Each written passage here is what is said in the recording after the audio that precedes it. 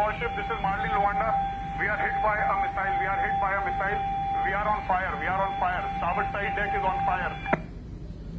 On today's episode of What's Going On with Shipping, the Houthi have struck a tanker in the Gulf of Aden. I'm your host, Sal Mercogliano. Welcome to today's episode. So the Houthi have been talking about and trying very hard to inflict significant damage on a vessel, and that has happened. The Marshall Island flag tanker Marlin Luanda, which is owned by a UK company and through a subsidiary in Luxembourg and a really convoluted amount of organization here, was hit south of Yemen in the Gulf of Aden, a 110,000-ton product tanker carrying 91,000 tons of Naphtha, a very highly flammable petroleum-based liquid that's used in refining. We're going to look at this story, and more importantly, we're going to look at the efforts to save the vessel, the response by the crew, and navies in the area. If you're new to the channel, hey, take a moment, subscribe to the channel, and hit the bell so you'll be alerted about new videos as they come out. So these are some of the first images we had of the vessel and its fire on board. The ship reported being struck in the number 5 hold on the starboard side. So if you look at the vessel from this perspective, the bow is to the right, the stern is to the left, and that fire does appear to be right around the number 5 hold. Number 1 hold will be all the way forward, and the ship would probably have about 7 or 8 cargo holds, and then there would also be a division of tanks with 2 wing tanks and a centerline tank. And they reported they were hit in the number 5 starboard tank. Much better image here, very dramatic image of the fire on board. Looks extremely bad at this point. Now, something to understand about product tankers, which this ship is. The ship will carry product within these segregated holds, and within the holds, the ship uses exhaust from its engine to create an inert atmosphere so that combustion and fire cannot happen. Basically, they fill the compartment, they reduce the oxygen level down to about 8%, so there's not enough oxygen to support combustion. What has obviously happened here is the missile strike has penetrated into the tank, added heat, and now with the tank compromised, air can get in, there's no longer the inert atmosphere, and you have a fire that's raging on board. This image taken from the bridge looks down on the tanker, and you can see, looking forward, the starboard side, the right side of the vessel, where the fire is. This image here is zoomed in just a bit. And if you look in the middle of the vessel, or the left side here, these are the piping for the individual tanks. So a very complex array of pipes so that you can move cargo to and from the vessel. You'll also see the fire emerging here. Very large flame. What we see is a penetration of the deck on the starboard side that has opened up. The explosion of probably not the warhead, and I'll come back to that in a minute, was enough to ignite the naphtha. We see it ignited. It's burning through the deck there, through an open hole. And then you'll see some monitors. Monitors are fire monitors. These are uncrewed water cannons that are shooting onto the deck. They're shooting a mixture of water and foam, actually, because you can see the foam accumulating along the starboard rail of the vessel. And you want to use foam principally because what the foam does, besides cooling the fire, it creates a blanket. And what you want to do is separate the product, the naphtha, from the air. And so you would always try to use foam, and you'll see it being used extensively later in this fire. A much more dramatic photo here of the fire. You get an impression of the heat. So obviously you want to use these uncrewed monitors to spray into them. They're spraying here kind of on the deck, trying to push that foam into the hold where the fire is. The problem you have, obviously, is the heat is going to be evaporating it almost as quickly as you're spraying it on there. You've got to get a lot of volume on the fire. Big fire means big water, and you've got to get a lot on there to be able to douse it. Now, the fear here, if you're a crew member, obviously, is that while you have inert gas compartments forward, aft, and to the port side of this vessel, heat's going to radiate through the steel, and it's going to start heating up the naphtha in the other compartments.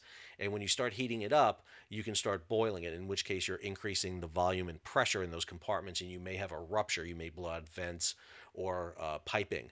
And if you start venting multiple compartments, multiple holds, then those can ignite and catch fire. So a very precarious situation for the ship and the crew. The crew is reported by press in India as being 22 Indian crew members and 1 Bangladesh. Here we have the morning, the fire still burning on board, still localized, but to that number 5 starboard hold, which is a good indication. The fire has not spread. The fear here is that other compartments would be involved, other areas of the ship, but right now that fire seems to be contained and not as severe and robust as you saw in earlier images. Here's an image of the crew looking to evacuate the vessel. Now, they probably didn't evacuate the entire crew, but there's no reason to keep the entire crew on board just in case. You'd want to keep an engineering crew on board, a bridge crew on board, and then a firefighting teams on board. And they're probably being reinforced by other naval craft. You can see alongside a small rib boat, a rigid hull inflatable boat. You can see a Jacob's ladder or a pilot's ladder down below where the lifeboat is. It's important to note that they didn't launch the lifeboats. It wasn't necessary. There were other craft in the area, so they were able to have assistance. And the Indian Navy, in particularly the Indian destroyer Visakhapatnam, I'm not sure I'm saying that right. I apologize. I will try to get it right. Visakhapatnam was on hand, close by, sailed from Djibouti, and at a very rapid speed closed the area to provide assistance, principally because not only is the ship in distress, but a very large Indian crew on board. Here you see more rescue operations in place, a rib boat, this time on the opposite side of the vessel. This is on the port side of the vessel. Lines being thrown down to them. They may be moving equipment up to assist, maybe foam, maybe firefighting equipment, not really clear from that image. The fortunate thing is it's very calm that day. There was very little wind going on, and the seas and swells were pretty flat here. Get a better image here from astern of Marlin Luanda. You can see that the ship has got a bit of a list to starboard. In other words, the port side, the left side of the vessel is a little higher than the right side of the vessel. That's actually a good thing because you kind of want to push the product into those hold and kind of get it down in there. So if you're spraying, you want to kind of make sure it's going down into the hole. Fire still seems to be fairly localized at this point. And then this image, again, is from that Indian destroyer, the Visakhapatnam. You can see the fire burning in the distance. India has been very quick to react. We've seen the Indian Navy come out in full force because of attacks on vessels that have Indian crews. There are 5 nations that provide really the bulk of seamen and mariners out there. Philippines is number 1, but India is a close one right behind it. China, Indonesia, and Russia are the other major ones that provide that crews for these vessels.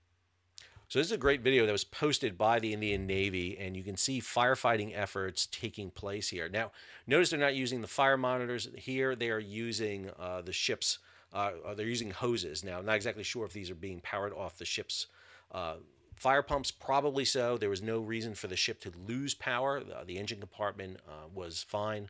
So probably pumping from the ship's fire mains up into this.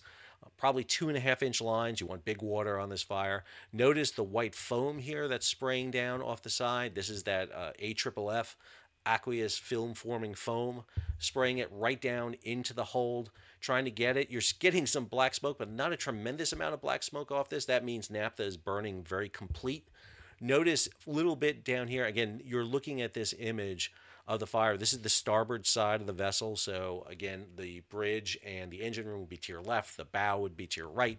But notice the fact that paint have come off here on the hull and the distortion of color on the crane to the right. That gives you an impression of how hot this fire was. Definitely a significant amount of heat emanating from it. The other thing that's really stands out for me is it appears that this warhead, the missile itself, plunged down into the hold from above. If you saw one of my last videos, which talked about the attack on the Zagrafia, which was a bulk carrier, that ship was struck by a missile at about a 45-degree angle. It came into the number 2 hold, and then the missile proceeded onward and actually popped out through the starboard side.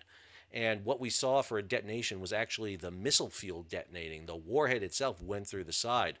Notice on the starboard side of Marlin Luanda, we don't see an exit wound. So that means that this warhead or this missile plunged into the vessel And if the warhead didn't detonate, which I'm not 100% sure the warhead did detonate, because we don't see a lot of structural damage here. We don't see the plates bulged out. We don't see steel ripped apart. What we basically have is a hole. Probably what happened is the warhead didn't detonate, but the fuel detonated from the missile, meaning that down at the bottom of the number 5 starboard tank in Naphtha may be a warhead. So definitely a concern looking forward. But the good thing is the crew was able, alongside with support from the Indian Navy, to get the fire out.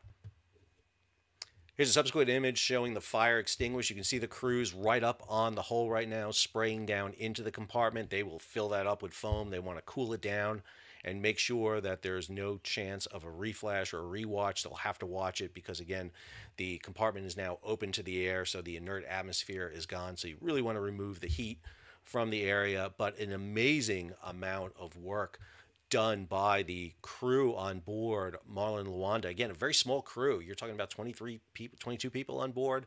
Really small crew. The Indian Navy responding. We also saw the response of the U.S. Navy, USS Carney, a destroyer that's been out there doing yeoman work. Fantastic job. And then we saw a French frigate arrive too, the Alsace arrived on scene. And all those vessels provided a lot of assistance to the ship as it transpired. So this is a statement from the operating company, Trafigura. Again, names are going to kill me. I apologize. Don't mean to disrespect a name here. But their statement, and first off, kudos for this company. They were really good in providing updates very regularly. And so this is a statement out at 1200 GMT on 27 January. Pleased to confirm that all the crew on board Marlin Luanda are safe and the fire in the cargo tank has been fully extinguished. The vessel is now sailing towards a safe harbor. The crew continues to monitor the vessel and cargo closely, so whatever crew had been evacuated were returned. We would like to recognize the exceptional dedication and bravery of the ship's master and crew who managed to control the fire in a highly difficult circumstances. Exactly true. Very small crews on these vessels. And for the fact that them not to panic, to be very level-headed and try to get extinguishment on there, get fire, get fire foam on there, really great job. As well as the essential assistance provided by the Indian, U.S., and French Navy vessels to achieve the outcome. No further vessels operating on behalf of Trafigura, again, I don't know how to say this, are currently transiting the Gulf of Aden, and we continue to assess carefully the risks involved in any voyage, including in respect of the security and safety of the crew, together with ship owners and customers.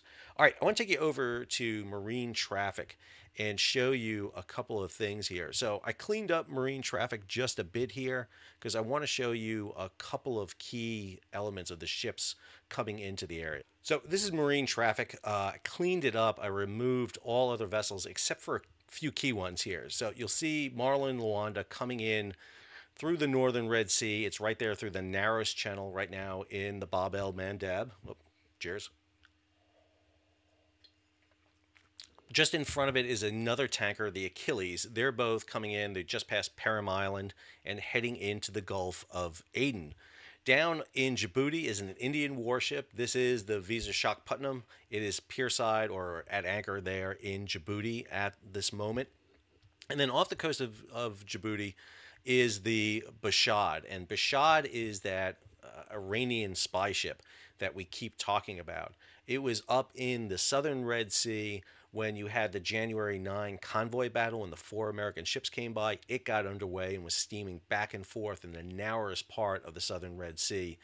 And we also saw it sitting right here when the most recent attack took place on Maersk Chesapeake and Maersk Detroit, when those vessels came through the Gulf of Aden trying to head up and had to turn around.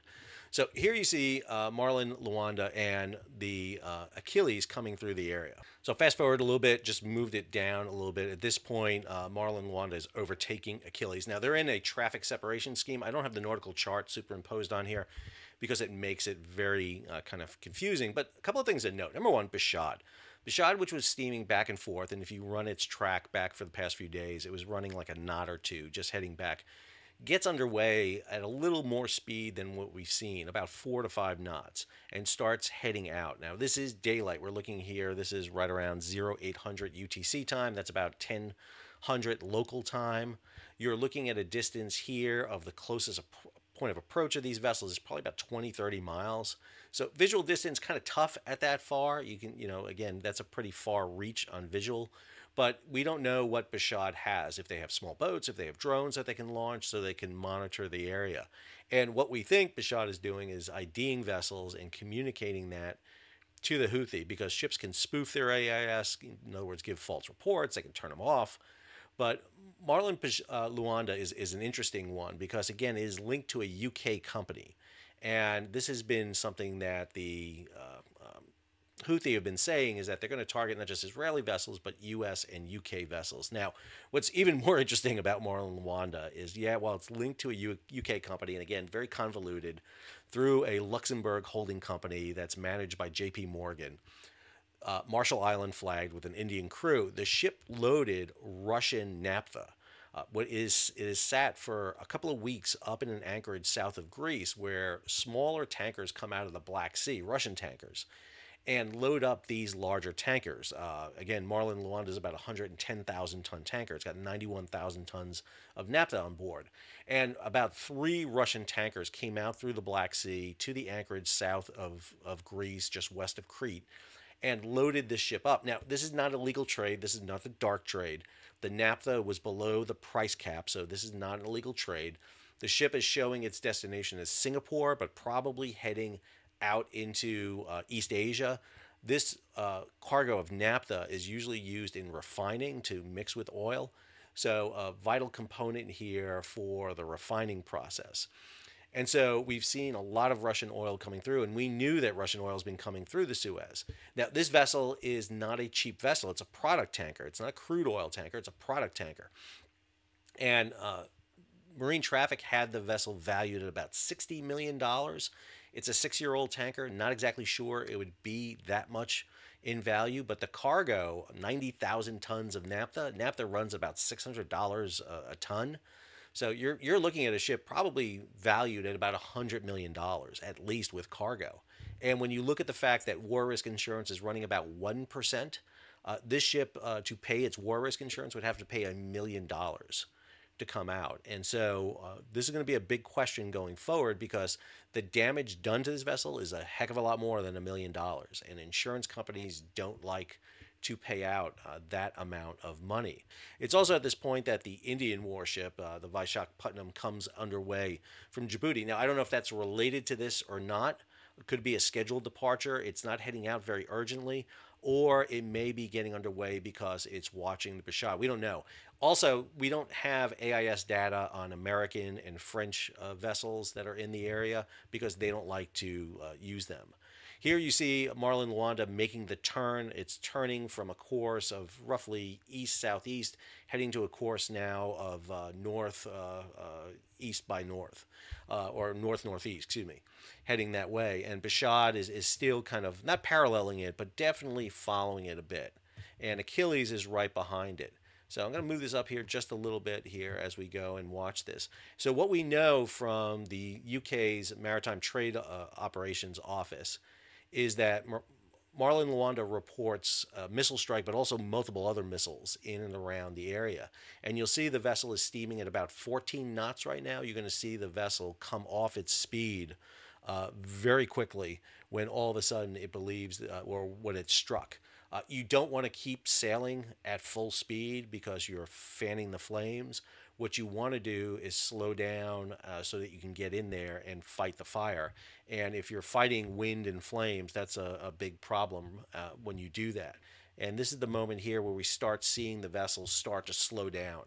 And when you see it slow down, that's good indication of the missile strike. Right around 1700 hours UTC time, roughly around 1900 hours UTC time, when I played the distress signal at the very beginning of this video, got that off Facebook from a Filipino mariner who recorded it. You can actually go into a database and determine where communications are from and the time they're originated. And looking at that database, we saw a distress call come out from Marlin Luanda on very high frequency VHF channel 16. So that kind of corresponds. Here you see Luanda kind of slowing down, coming to almost a complete stop at this point. Achilles is going to move into the area here and provide assistance. We definitely see her move in. We initially thought she might have been struck, but instead she just slows down and provides assistance. And in the meantime, the Indian warship puts the hammers down, gets up to about 25 knots, and proceeds to provide assistance. So Achilles does what they're supposed to do under SOLAS, safety of life at sea. You're supposed to stop and render aid.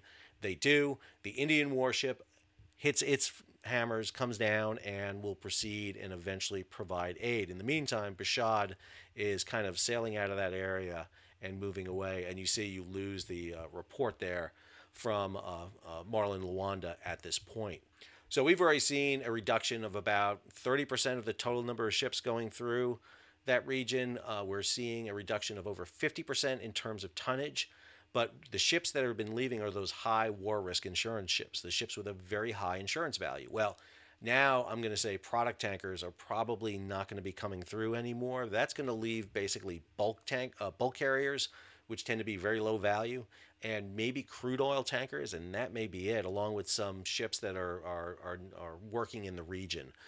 Smaller container ships of companies like GFS and UASC. These are small shipping lines that operate in and around the area, but I don't think you're going to see a lot of very high value targets, and I'm not sure you're going to see the container lines run even a few of their big ships through with a lot of escorts, because there is a lot of fear. The problem you have is that the Houthi, even though they have been hit hard by the United States and the UK, it's very hard to eliminate any potential missile threat.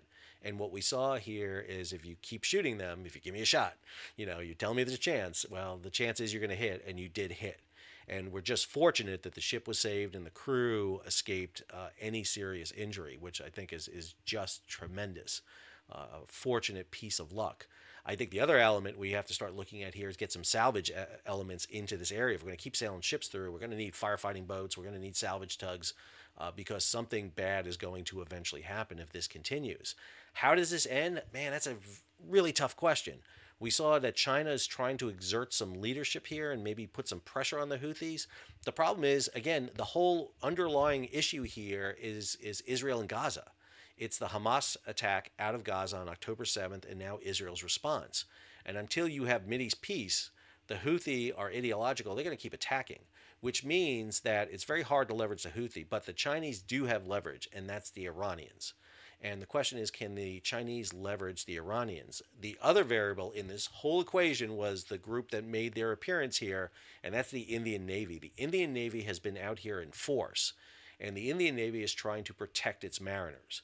And there's no telling what the Indian Navy will do. Indian Navy is very capable, extremely capable Navy, very large military, and India is suffering really hard because of these inability to get through that region to the Suez Canal, because India trades extensively with Europe. And if it can't get its goods that way, it's going to go all the way around Africa. And for India, that almost triples the distance, or quadruples in some cases, the distance involved. And so India has a big play. Remember, big navy, big army, nuclear power. They are not a small player in the world stage. And again, the other problem you have here too is the U.S. Navy is just being hamstrung in this operation. We have 4 destroyers out there: Gravely, Laboon, Mason, and Carney. That's it. 4 destroyers. We have 70-something Burke-class destroyers, 70-something Burke-class destroyers, and yet we have 4 out there. I mean, it's not even 10% of the U.S. destroyer fleet. And understand, those destroyers, along with the Type 45, the Diamond from the Royal Navy, has to provide the gatekeeper. They have to be stationed between Yemen and the shipping channel to catch these missiles when they get launched. There's not enough vessels to provide direct escort. You can't organize convoys. That's not going to work. There's 40, 50 ships coming through a day. Really tough to do that. And the U.S. Navy is, if you pull a U.S. Navy vessel off to escort someone, like we talked about in the video about Maersk Chesapeake and Maersk Detroit, that's not going to happen, because then you leave a hole in the fence, and it opens up the way for the Houthi to launch more attacks. We're doing this kind of on a shoestring. It doesn't get a lot of visibility. It really doesn't. And the fear here is that Eisenhower will withdraw and go up to the Mediterranean eventually. Now, you may move another carrier in, the Vincent or the Theodore Roosevelt, from the Western Pacific, because you need that air power. You need the F-18s, but more importantly, you need the E-2 Hawkeyes with their radar and their look-down capability. You need the helicopters. You have a drone base in Djibouti where you have some surveillance. You have military bases where Air Force aircraft fly out of in Qatar and UAE, but that's a bit of a haul to get across. Plus, you got to fly across Saudi Arabia or a long distance over the water. So it's really difficult right now to maintain a forward presence. And the fear here is that this attack, along with subsequent attacks, will convince more and more shipping not to sail through this area, sending them around Africa, and that further will raise the cost to ship goods. Understand, container ships, we can kind of suck it up. If you look at what's happening to the freight rates right now in container ships, they're plateauing. They're getting to the level and they're kind of flattening out. Product tankers, crude oil tankers, we don't have enough. They haven't been building them because the market's been terrible. And you only build ships when you have cash in hand. So the tankers and product tankers, if they have to go around Africa, we don't have them. And we have phased out the really big ones, the VLCCs and ULCCs, the very large and ultra large crude carriers. They've been basically gotten rid of because they're too big and they can only go in certain ports. We've much more developed ships, kind of like what you see with Marlin Luanda, a LR2 Suezmax vessel, 110,000 deadweight tons, can go through the Suez, carry the max amount. Those are the type of ships that are really sought after, but LRs and the smaller versions of them, MRs, long range, medium range tankers, that's what the acronym stands for, they're in short supply. And if all of a sudden you have to increase ton miles, the amount of distance you have to travel a ton of cargo, that's going to be a big problem when it comes to petroleum. Add to it that LNG, liquefied natural gas, is already going around that route. There are issues in the Panama Canal with only 2/3 the number of ships able to get through. We have some serious concerns right now that this attack by the Houthi, although it did not sink Marlin Luanda, may be the one moment here where we start seeing shipping companies start looking, especially if all of a sudden the War Risk Committee decides that war risk has to go up, and all of a sudden those insurance rates start to climb. I hope you enjoyed today's episode. If you did, hey, take a moment, subscribe to the channel and hit the bell so you'll be alerted about new videos as they come out. Leave a comment, share it across social media, and if you can, support the page. How do you do that? Well, you can hit the super thanks button down below or head on over to Patreon where you become a monthly or yearly subscriber. Until our next video or the next time the Houthi bomb someone, which unfortunately I think may be sooner rather than later, this is Sal signing off.